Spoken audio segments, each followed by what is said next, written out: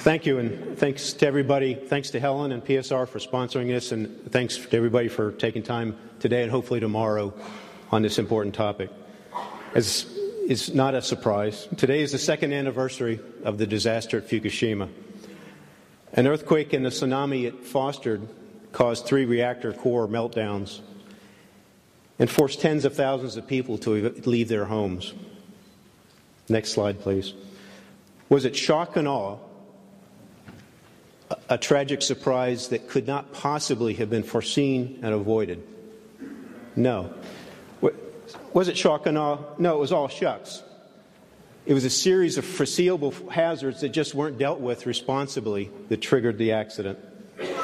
The disaster began with an earthquake measuring 9.0 on the Richter scale. Not a surprising challenge. The Fukushima plant had been designed for severe accidents, and all available evidence suggests that all safety systems survived the shaking and were cooling the reactor core as intended. But the earthquake extensively damaged the electric power grid to which the plant was connected. When the plant was running, it's supplying electricity to the grid. When the reactors were shut down, it needs electricity from the grid to power the pumps, the motors, the dampers, the lights, and everything else that needs to cool the reactor cores. It had long been known that the grid was not protected against earthquakes even smaller than 9.0 and could fail. Forecasting that the grid might be lost, workers had installed more than a dozen diesel generators at Fukushima. 1 diesel generator per reactor was all you needed to cool the safety systems to prevent reactor core damage. The rest provided backup safety. When the earthquake took away the normal power supply, these emergency diesel generators automatically started and were providing power to the equipment needed to cool the reactor cores. In addition to taking away the normal power supplies, the earthquake also generated a tsunami that arrived about 45 minutes later. Forecasting that someday the oceanside plant might experience tsunamis, workers had installed a seawall, protective seawall, around the plant that was nearly 15 feet tall. Unfortunately, the tsunami that day was nearly 45 feet tall. Years earlier, researchers in Japan had forecast that the site might receive a tsunami wave close to 46 feet tall. But the plant's owner and the regulator dismissed this foreseen hazard on the grounds that it was overly speculative and not substantiated. It's now been substantiated. No changes were made to the Fukushima seawall. The diesel generators for the 3 reactors operating at the time of the quake were located in the basements of the turbine buildings, the buildings closest to the waterfront. Tsunami waters, scarcely impeded by the short seawall, inundated the site and flowed into the turbine buildings through open doorways and ventilation system louvers. The diesel generators stopped running as the water submerged them. All of the diesel generators had been placed in the basements of these buildings. This placement afforded the greatest protection against earthquake motion, but the least protection against flooding. Consistency is an overrated quantity. Inconsistency improves the chances that you're right some of the time, even if you don't know when that is. Put another way, diversity is your ally. If you mix up how you do things, chances are you're going to get some of it right, again, even if you don't know when that is. But the company put all of its eggs into one soggy basket. Forecasting that the electric grid might be lost and that the diesel generators might someday fail, workers had installed banks of batteries with sufficient capacity to power 1 safety system for up to 8 hours. But some of the backup power supplies were also disabled by the floodwaters, and the surviving battery banks were only capable of providing power for 8 hours. The plant was without power for 9 days. 8 hours is much less than 9 days. Forecasting that multiple safety systems might occur someday, workers had developed procedures for using backups to the backups and using diesel-powered pumps on fire trucks and barges to provide make-up cooling water to the reactor cores. But the pressure inside the reactor vessel, or the pumps, produced enough pressure only against 1/4 of the pressure inside the reactor vessels. In other words, you needed to reduce the pressure in the reactor vessels for these pumps to be able to send water in. Forecasting that it might become necessary someday to lower the pressure inside the reactor vessel, workers had installed valves that could vent the reactor vessel and into the containment building and vent the containment building to the atmosphere. But these valves needed electrical power to work. Anytime you use a backup clock in the control room to tell you what time it is, you're in trouble. In cruel irony, 3 reactor cores at Fukushima faced the threat of overheating due to ocean waters that flooded and disabled the backup power supplies and the equipment they powered. The power loss also prevented workers from using the backup to the backup systems. Sitting literally a stone's throw away from the Pacific Ocean, a fairly large body of water, 3 reactor cores faced meltdown due to lack of water.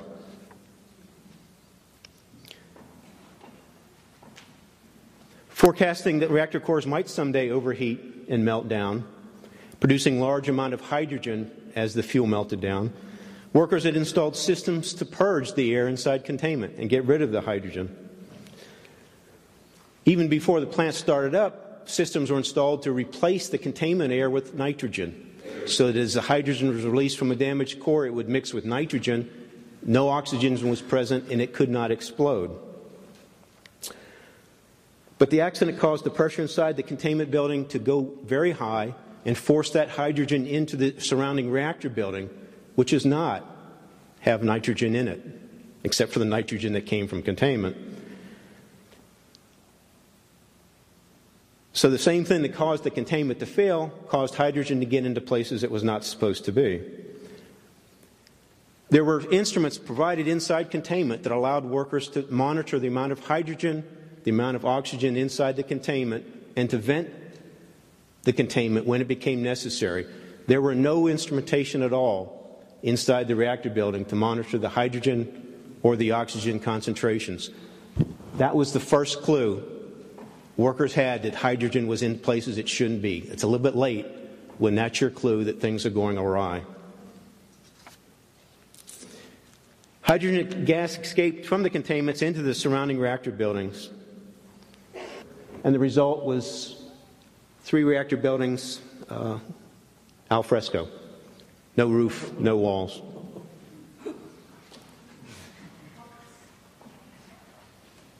Took a while to do that too. They didn't happen all the time.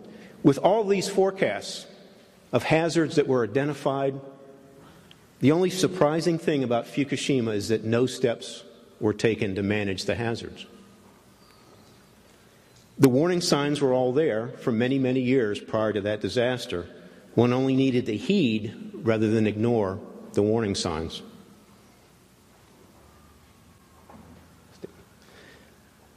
The 3 reactor meltdowns forced tens of thousands of people to evacuate their homes, and they're not going back anytime soon.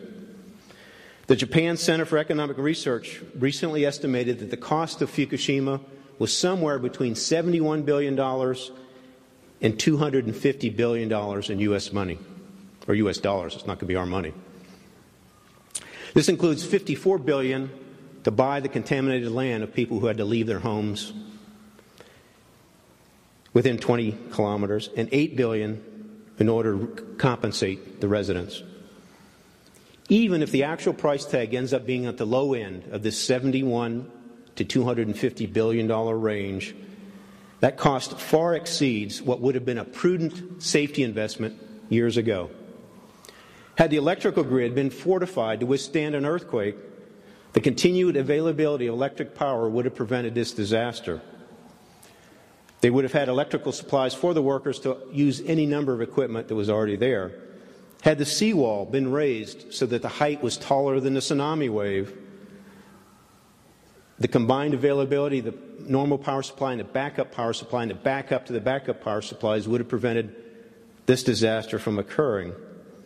Had the diesel generators and associated electrical buses been located at some at high elevations, some at lower elevations, the likely availability of some of this equipment would have prevented the disaster that occurred. Had the battery banks been installed such that some of them would have survived the tsunami wave and the rest of them would have lasted more than 8 hours, an artificially short period of time, the disaster would have been averted. Had workers been given a viable plan, if all three of those things failed, the disaster would have been averted. The cost of all of these measures, had they been taken, would likely have exceeded $71 billion. The cost list item on that list, hardening the electric grid itself likely would have cost more than $71 billion. But it would not have been necessary to pay for all of the upgrades, or even the most expensive of those upgrades. All they would have had to do was pay for one of those upgrades, even the cheapest one, and we wouldn't be here today. Symposiums are not held to talk about disasters that have been avoided. If a taller seawall had been erected around the site, none of the other safety measures upgrades would have been needed. The taller seawall would have kept the tsunami in the Pacific Ocean instead of on the Fukushima plant, and the safety equipment would not have been flooded and taken off the table. Unless you'd have built the seawall with gold, it's hard to imagine that the taller seawall would have cost more than $71 billion. If each Fukushima reactor had been constructed with one diesel generator low and one diesel generator high, and provided air-cooled diesel generators so you didn't need the cooling water for the diesel, likely one of the diesels, at least one of the diesel per reactors, would have survived even the shorter seawall and prevented the disaster from occurring. I worked at a plant here in the United States that added an additional diesel generator. It was $100 million, considerably less than $71 billion. If each Fukushima reactor had been equipped with the means to reduce the pressure inside the reactor vessel and containment so that the diesel-driven fire pumps that were sitting there could have actually worked, the disaster would have been averted. Independent battery packs and compressed air cylinders is all they would have needed to get those valves to work. That's ultimately what they used, because they went out to the parking lot and took batteries out of cars and went to a contractor shop to get compressed air cylinders, but they got them too late, not in time to prevent disaster, in times to mitigate it. So all the hazards that factored into Fukushima's tragedy had been foreseen for many years and had fixes readily sitting on the shelf waiting to be installed. Severe accidents like the one at Fukushima keep occurring because nuclear plant owners and their owners keep pretending they cannot happen. Pretending is to protection like guessing is to knowledge. We have the capability to protect against these hazards. Nuclear power plants can be built and operated successfully against known hazards. We struggle against unknown hazards, but we have no excuse for operating plants vulnerable to known hazards. We only need to match our capability to handle these known hazards with the will to do so. When researchers concluded that Fukushima might experience a tsunami taller than its seawall, that should have led the nuclear plant owner and the regulator to evaluate whether we need to build a taller seawall or take other steps, like relocating emergency diesel generators or providing a reliable backup, so that something survives the tsunami threat that you know you're vulnerable to. It's okay to pick the cheapest from amongst those options, unless the cheapest is to do nothing against a known hazard. That's irresponsible. People should go to nuclear jail when they make those decisions.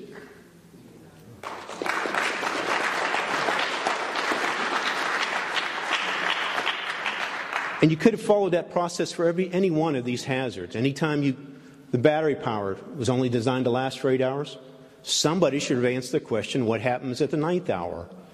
If the answer to that question is we hope for a miracle and we distribute rabbit's foots, go back to the drawing board, come up with a different solution. That's the wrong answer to that question. The reason they didn't get a wrong answer to that question is they never asked it. The easiest way to duck a question is not to ask it. I had a department head in college who said it doesn't matter to have all the right answers until you've asked all the right questions. They didn't ask all the right questions, and they're paying a high price. So plant owners and the regulators can consider setting a protective standard less than a known hazard as long as there's an evaluation shows that there's something other than luck and miracles that will step in to save the day. How this works in practice, consider for a moment if the disaster at Fukushima had been caused by an asteroid impact. It's unlikely that asteroid shields would now be being built around plants in Japan or elsewhere. The answer to that what-if question involves little changes at plant sites and likely involves more changes in our ability to detect incoming asteroids. How has Fukushima affected nuclear safety here in the United States? Some claim it cannot happen here. If the it they're referring to means the status quo that allows the Nuclear Regulatory Commission to pretend these things cannot happen, they are right. It cannot happen here. We're not ending that status quo, apparently. If the it refers to severe accidents, they are dead wrong. Prior to Fukushima, the NRC learned about a plant in South Carolina that could be flooded to a depth of 13 feet, a foot higher than Fukushima. The NRC's own risk analysis calculated there was a 100% chance that all 3 reactors at that site would melt down if that occurred. Very little has been done other than hide the documentation about this threat. A hallmark of nuclear safety is defense in depth, a normal and a backup system, a backup to the backup, to make sure that you have core cooling even if a single failure occurs.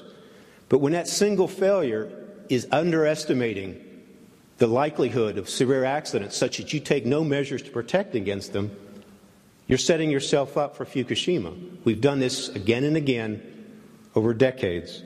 There are no nuclear surprises. The only thing surprising is why we continue to do that.